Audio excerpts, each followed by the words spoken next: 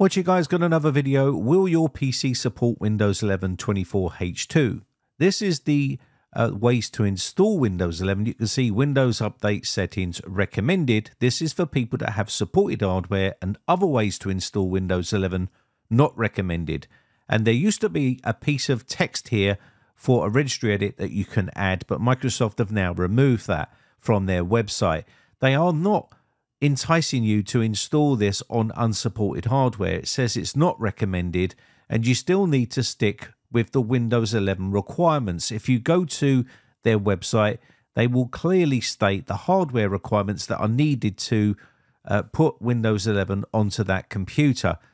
Although it says that you can install it on unsupported hardware, it's always not recommended as listed on their website. You can see the processor that is required to run Windows 11 is listed here.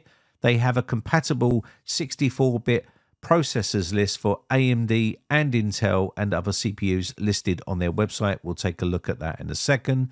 But you can see here memory 4 GB or greater, storage, and there's also some other settings like UEFI and Secure Boot compatible and Trusted Platform Module, which is TPM 2.0. And we'll go into details about who can install Windows 11 24H2 and who can't a little bit later on in the video. So if you check the Microsoft's website, it will give you a full extensive list of CPUs that are supported for Windows 11. Now 24H2 has other certain criteria to be able to run this on some older systems that aren't supported. Some CPUs on that list will not work and they will not boot, and we'll talk about that also a little bit later on. If you look in the list here, there's a long list of CPUs for supported AMD processors and Intel processors, and also the Qualcomm processors as well. So if you've got a really old computer and you're looking to keep that PC running for the foreseeable future and upgrading to Windows 11 once Windows 10 reaches end of life in October 2025, then you also need to make sure that that computer is still compatible with Windows 11 24H2, because some CPUs are just not supported. You can also check the PC Health Check app, and this will tell you whether you have a compatible computer for Windows 11. And you can run through this and just download the application, and it will tell you whether your system is suitable for Windows 11. If you are rocking an old computer that is not supported, some older computers can install Windows 11 on that computer, but it will be what we call unsupported hardware, and Microsoft do not recommend that you do this. As it's clearly stated on their website right here, the PC does not meet the minimum system requirements for running Windows 11. These requirements help ensure a more reliable and higher quality of experience. Installing Windows 11 on this PC is not recommended, and it may result in compatibility issues. If you proceed with installing Windows 11, your PC will no longer be supported and it won't be entitled to receive updates. Damages to your PC due to the lack of compatibility aren't covered under the manufacturer warranty. By selecting accept, you acknowledge that you read and understand this statement. They haven't changed their stance on unsupported hardware, and they haven't changed their system requirements to install Windows 11 on unsupported hardware. It's always going to be, if you have unsupported hardware, Microsoft are recommending that you don't download and upgrade to Windows 11. If you download the latest version of Windows 11, it's going to be Windows 11 24H2, and this version has other features built into it to stop really old CPUs from working on Windows 11 24H2. So if you have a really old computer, maybe 15 years old or older, it's not going to run on Windows 11 24H2. And the reason why is because Microsoft have put in a thing called pop count, which basically stops these PCs or these CPUs from actually booting up. So if your PC or your CPU doesn't support SSE4, then it's not going to work with Windows 11 24H2. The pop count is an instruction that happens if you have a really old CPU inside that PC, which some people may have a 15-year-old or 18-year-old computer and they still want to use it because maybe they're surfing the web or looking at YouTube or whatever it is they're doing on that old computer. It's not going to run, Windows 11 24H2. So how can you tell whether your CPU is compatible? First, you need to check the CPU compatibility list to see if you have a proper PC that is supported with Windows 11. If you have a really old computer and know it's not supported, but you want to know whether it supports 24H2, then you can download CPU-Z.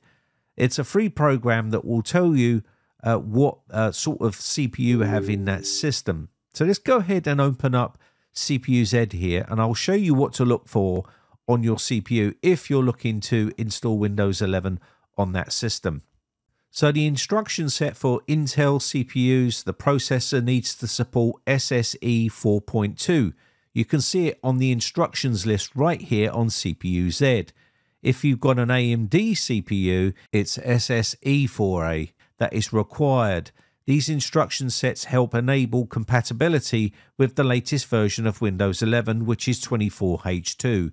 If you don't see either SSE 4.2 or SSE 4A, then your CPU is not supported and it won't boot, and you won't be able to install Windows 11 24H2. And that is it. If you have an older computer that doesn't meet the hardware system requirements for Windows 11, but it does have the SSE 4.2 for Intel processors, or it does have the SSE-A, and it does have some form of TPM on it, like TPM 1.2, you may still be able to install Windows 11 on it, although it's not advisable because that's what Microsoft claim, that it's not advisable to install it. You can see here CPUs over 15 years old and unsupported hardware are most likely to be affected. All modern systems support pop count, and you can see here all listed out here. I've tried to make it as clear as possible because some people are getting confused. This is a new requirement for Windows 11 24H2 that is put into place by Microsoft. It's called population count, and basically if you have over a 15-year-old CPU in there, it's not going to boot. It won't work. Now, that's being said, if you have a computer that has unsupported hardware and it does have those listed, which is the SSE 4.2 or SSE 4A, then yes, you can use the bypass method and install Windows 11 on it, although Microsoft do not recommend you do that on that system, because at any time Microsoft could stop security updates for that computer and that would leave you vulnerable. So certain PCs cannot install Windows 11 24H2 because of the pop count, and some PCs that are on unsupported hardware that do support those things that we talked about earlier on, they can install Windows 11 24H2 on those PCs. But again, it will be unsupported hardware and you do run the risk of not receiving security updates on that computer in the foreseeable future. If Microsoft want to enforce, no security updates for unsupported hardware in the future. They haven't done it yet, but it's not to say they won't do it in the foreseeable future if a ton of computers on unsupported hardware start installing Windows 11. Anyway, I hope this has made it a little bit more clearer for you. Microsoft haven't changed their stance about Windows 11 system requirements. They are still exactly the same as what they were when they set them, and they are not recommending that you upgrade to Windows 11 on unsupported hardware because you run the risk of not receiving security updates in the future.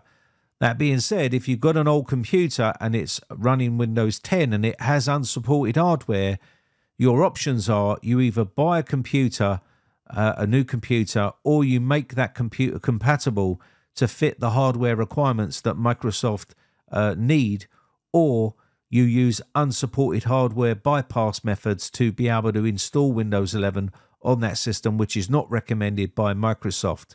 If you have a really, really old computer, over 15 years old, then you're not going to be able to run Windows 11 24H2 because of the pop count that they have in place on that system. If you've got any more questions, leave them in the comment section down below. I'll try to answer those questions for you if I can. My name has been Brian from briteccomputers.co.uk. If you're wondering where the Discord server is, it's deleted. I'm not running that Discord server anymore. Anyway, have a lovely weekend and I'll catch you in the next one.